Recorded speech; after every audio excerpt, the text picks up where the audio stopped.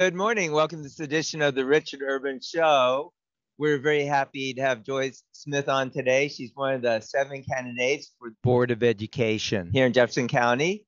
The election, of course, is May 10th, and you can vote for 3 candidates. So, Joyce, please introduce yourself.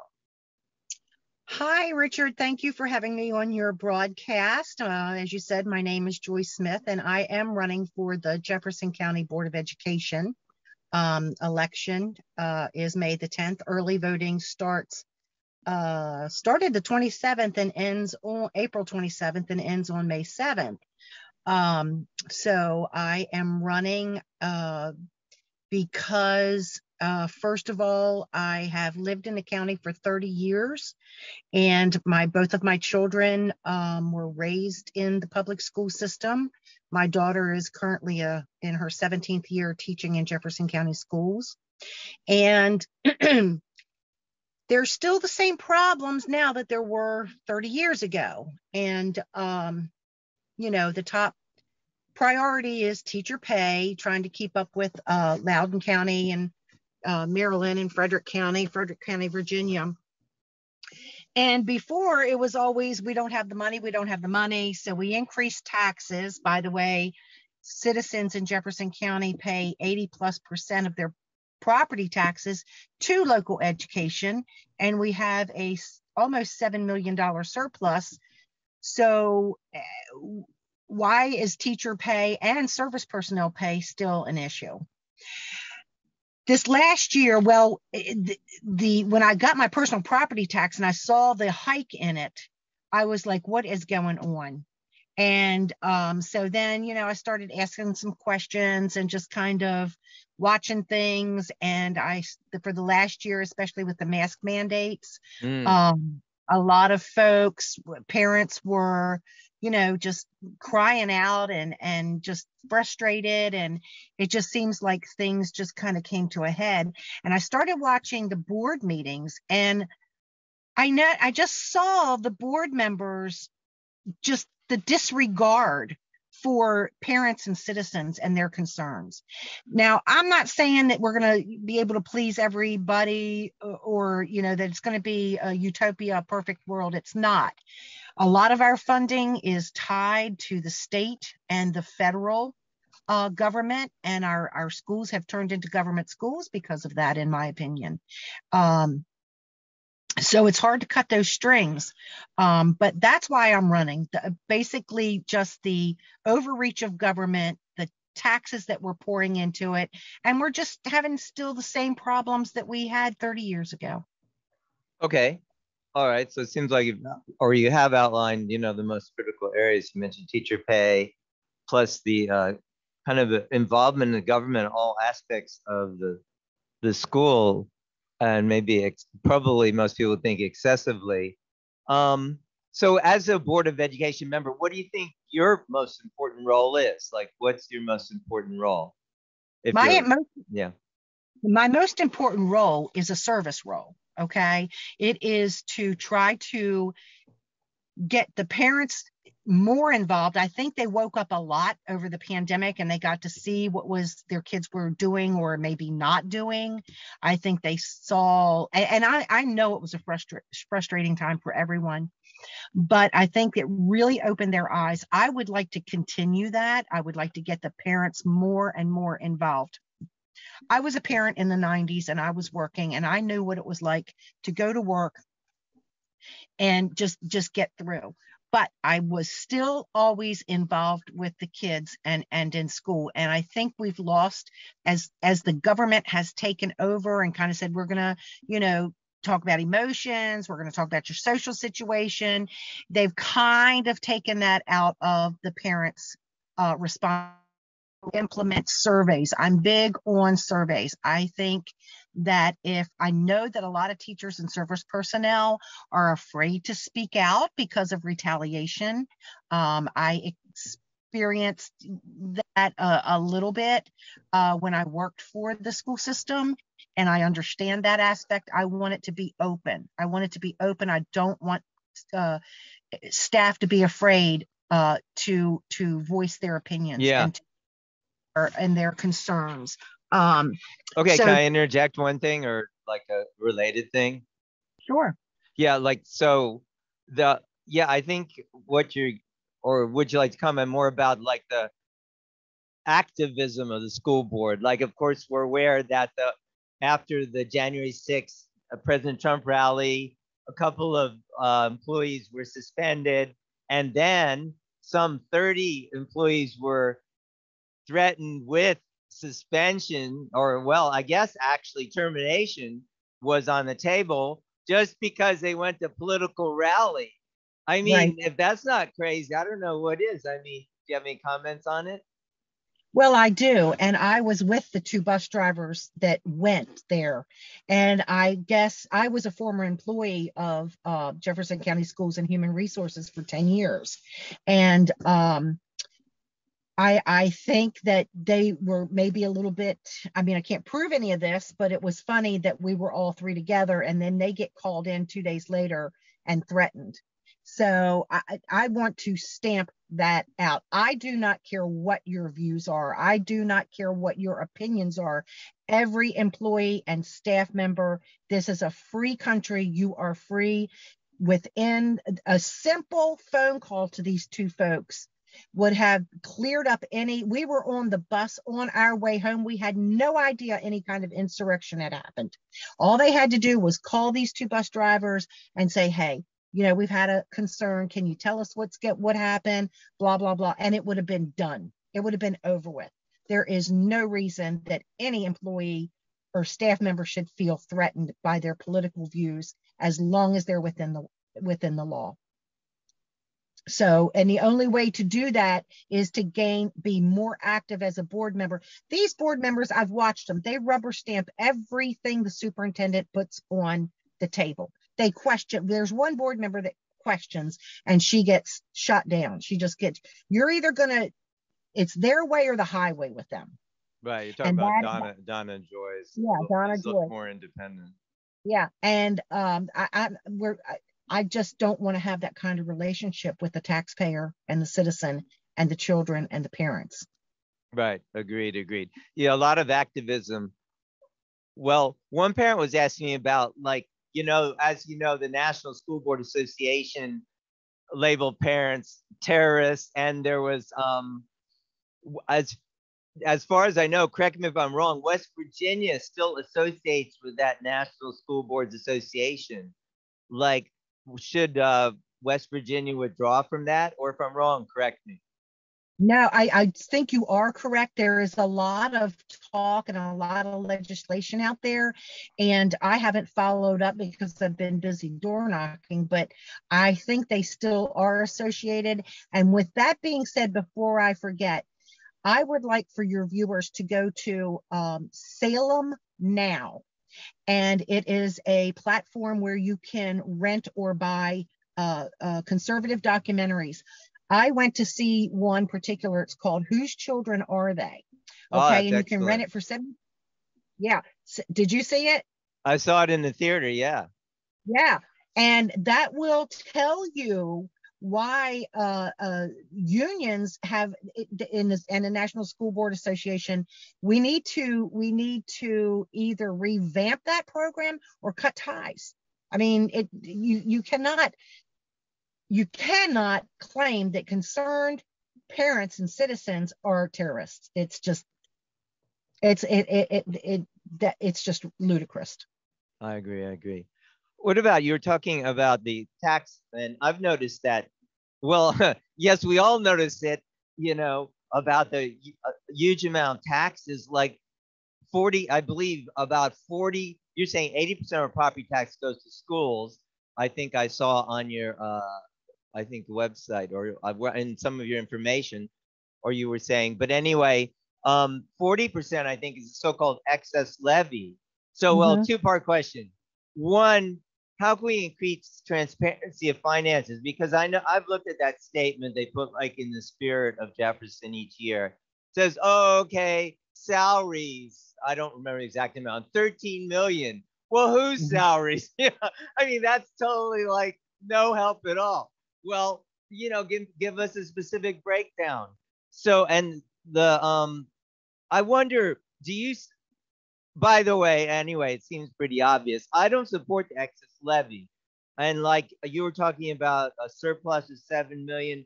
Well, hello, taxpayers work for that money, whether they're parents or tax just other, citizens.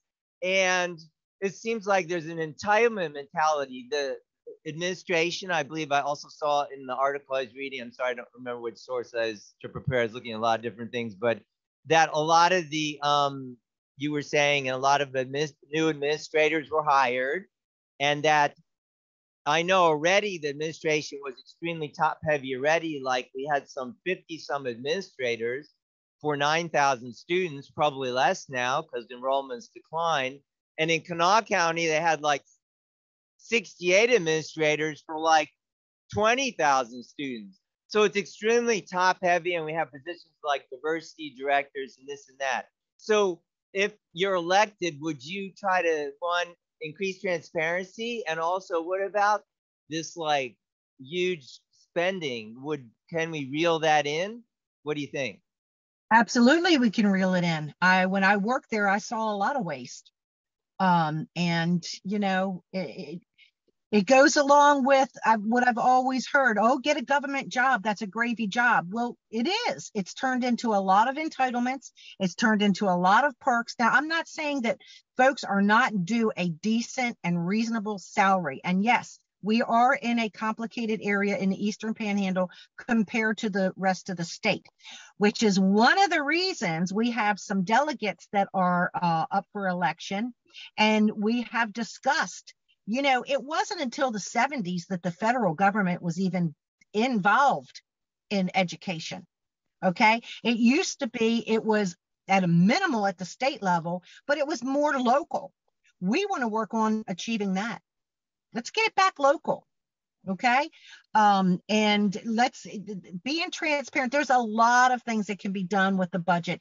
We all know figures can be manipulated to look good in any aspect. Okay. They just can. That's the beauty of numbers.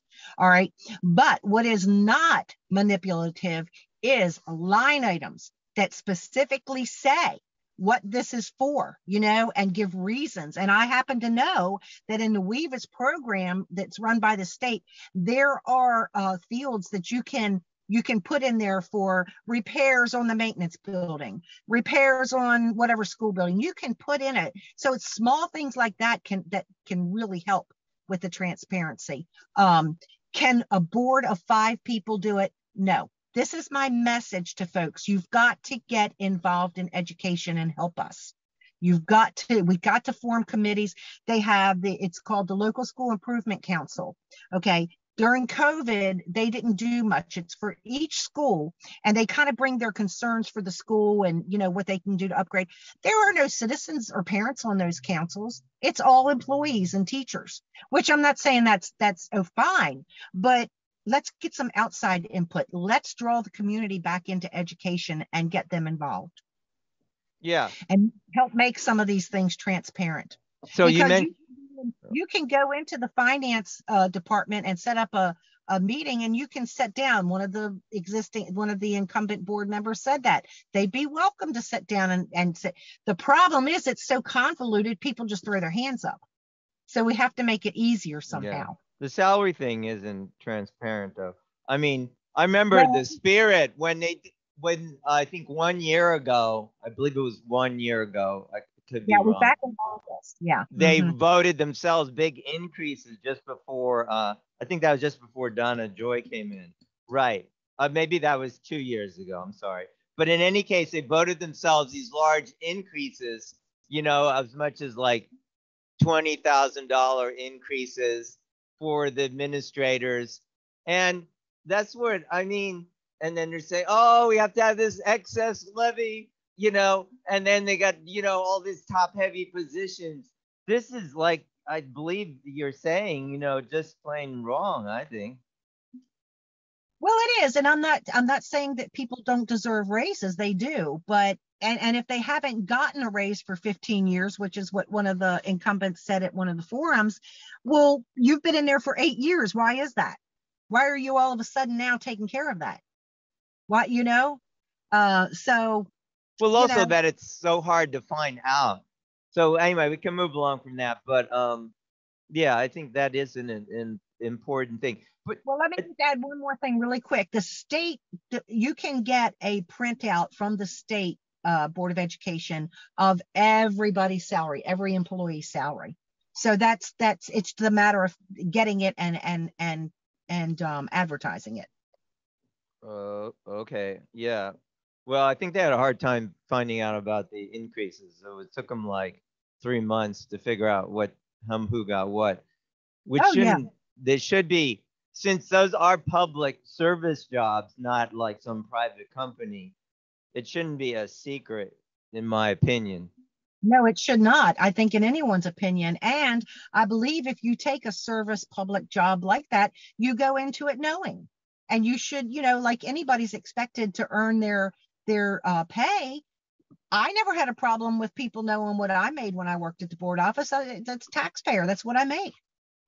Right. The idea of the service. Yeah, that is very, very, very important. Absolutely. Yeah. So one thing that's close to my heart I wanted to mention, which is also a very interesting thing, our nonprofit deals with education to help you to succeed by saying abstinent from sex before marriage and from drugs and alcohol. So we have been doing that many, many years. In 6 years ago, we did it a lot in DC metro area. I've been out here 6 years, but also, I'm hoping that will be introduced locally. So I actually was at the meeting right after the January 6th, 2021. And also that meeting, they were reviewing sexual health curricula. So I stated that we should adopt curricula that are abstinence centered versus, so-called comprehensive sex ed. So one Mr. Edward Belmont, also I think he knows Willie Belmont, a teacher, said, no, that's old school. To paraphrase, that's not going to happen. Later, that same teacher in September was indicted, the very same teacher, for having sex with a 17-year-old student. And he's the grand jury, or not indicted, but arrested, indicted him in January. I guess his trial is pending. So that's very obviously concerning, to say the least. So anyway, the actual question is, do you support like those kind of directive or abstinence-centered, sexual education materials or health education? And would you support at least offering that as an opportunity or alternative, if not the main focus for like the health education? Well, absolutely. And because, and they can call it old school. My belief is, and that's fine, but we saw where that old school attitude, in his opinion, got him. So, I call it as I see it. There are some things that need to change. There are some things that do not need to change. Children having children, in my opinion, has never been a good idea, ever. Okay. So now we've got a generation, and that when that starts, and that started back in the 90s, 80s, 90s, well, illegitimate children have been going on, that you're never going to eradicate that 100%. That doesn't mean people are bad. And it just means you get caught up. But when a society, to me, gets the main focus on, oh, it's okay, it's no big deal, that's where you start having problems. Yeah. Now, I believe that I would love, being a Christian conservative, would love to see, abstinence with teenagers and young folks, not even be talked about until marriage. I know that's not in the home. Okay, that's the parents. That's one of the issues, is the transgender, the pronouns, he, him, me, she, the sexual orientation. That type of thing does not belong in the public schools. But since it is, again, a part of a survey to see what the parents want, the community, how do we want to handle this? How do we want to turn this ship around? Do we want to offer programs of abstinence and, there's biologically and under God, there's two sexes, male and female. Right. Where do you want to go with that? So absolutely, I would be open to that. I think it's very important. Yeah. Well, one thing I've mentioned with some of the other candidates I've interviewed, like in the 90s, for those like federal funding for these kind of programs, it was stated that, the expected standard for school age children is, not to have sex. School age children should not be having sex. And that was under Bill Clinton, and that was just an accepted standard. And so, how do we, like you're saying, I think, how do we get to this point now where anybody would even question that? You know what I mean? That school age children should be having sex. Well, if you saw the movie, you saw what they're doing in the Right. school. You saw, I whether I'm elected or not, I'll fight that never enters Jefferson County schools. I'm shocked that it's in any public school in our country.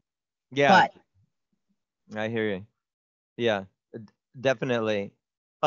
Yeah. So what was your opinion like on the whole thing of the mask mandates and how that dragged on until very recently, of how the school board handled it?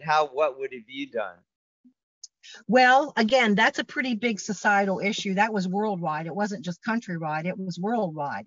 Um, Personally, for myself, I investigated it when it first started happening, and I researched and I found that, nobody disputed the fact that this was a virus or whatever it is, had a 99% recovery rate.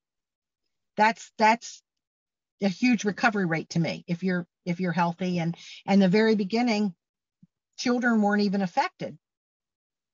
So it as it grew to be this monster to me, out of control, and the fact that they took one doctor, Dr. Reedy, one doctor's opinion, instead of gathering all the science, all the doctors' opinions that were out there, and getting all the facts, I would have presented it to the community as a whole and asked them what their opinions were. And if the majority said we want masks optional, obviously, if you feel safer and you want a mask, wear one. But to make it a mandate on a Right. virus that's got a 99% recovery rate and children aren't even supposed to be affected, it was just, that's what really saddened me, that they did not listen to the community. They did not listen to the parents' concerns.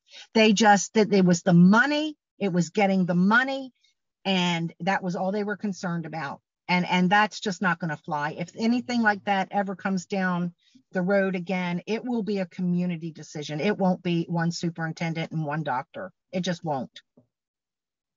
Okay. Yeah. So yeah, that's clear. On another topic, like the idea of school choice. In other words, you know, and I guess this will have two parts too, because enrollment across the board has declined. I haven't heard the statistics for Jefferson County, but I'm sure it's declined due to, people partially due to COVID, but also more people wanting to homeschool, or I guess we don't have a charter school right now, or a private school, but possibly in the future there'll be a charter school. Do you support different types of education other than public schools? I mean, the parents' right to choose those. Absolutely. I had to do that myself. My daughter she wanted to be a school teacher from the time she was born, and she sailed through public school and did fine. My son, good time Charlie. He was the class clown. So when he reached middle school, I could see the first year it was not going well, and I put him in a Christian school until he, graduated. It just the way it had to be. So that was my choice. Unfortunately, I was able to do that because their father was deceased, and I had funding for that. So this Hope Scholarship, I think, is a great tool. I'm actually a treasurer on a Blue Ridge Christian Co-op. That I want. Here's the thing: every child that is born is going to be a part of society somehow, some way. Right now, with the public school system in the divisive situation that it's in, and parents pulling, those children that are homeschooled need socialization. They need something else. If we care about every child, in my opinion, we have to be for school choice until the public school system can get to a point where folks want to reintroduce their children back into the public school. Okay. Yeah, and that's another also interesting thing with enrollment declining, then, you know, should the board be hiring all these new positions and stuff? It doesn't make a lot of sense. But anyway, I'm glad to hear your No, and position on that. and building schools. Right. They're not, not thinking properly, holistically, or whatever you say. Talking about the one more topic, and I guess you're coming close to the end of the interview. Miss Gibson, so her contract, some other candidates are saying probably would be renewed by the current board. But I guess what I'm asking you, would you support renewing Miss Gibson's contract if you were a school board member? Well, as I understand, her contract was renewed just last month for another 4 years. Okay, I hadn't heard. I was looking for that. I hadn't seen that it was voted on yet.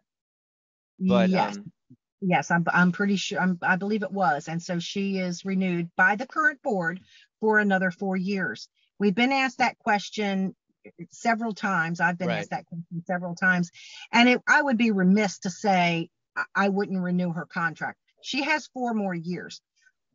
One thing that the Board of Education does her review. The board members who hired her does her reviews. So they would be hard pressed to not, in my opinion, renew her contract unless there was some kind of gross, situation, grossly negligent situation, because that's a reflection on them. They hired her. Okay, I get that. However, I think incorporating, again, the parents, the citizens, and the staff review of the superintendent would be helpful with the board making that decision. And I believe if elected, or when elected, I'll say, that if there is an outcry from the citizens, the parents, and the staff for that to be, looked at again, I think the board would be remiss if they didn't. Okay, fair enough. But that would have to be a, obviously a board decision, and the majority would have to, make that decision. Okay. Well, is there anything, as we're coming toward the end of this interview, anything else you'd like to share with the voters about why they should vote for you as one of their 3 choices on May 10th?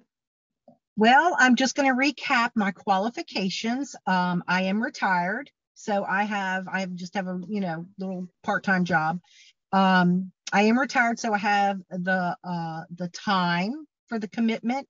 I believe it is going to take a lot of time and a lot of energy, a lot of working with delegates on all levels of government.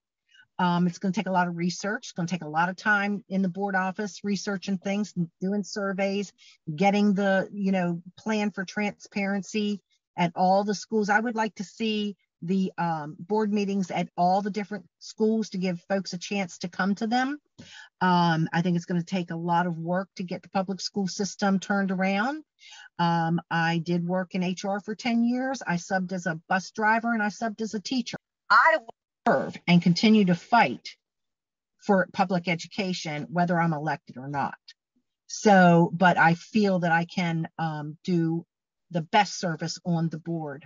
And I would just ask everybody, especially in Shannondale, all over the county, just do your research on the candidates, and please, please, please get out and vote. The Board of Education is a very, very important, it's the basis of our society.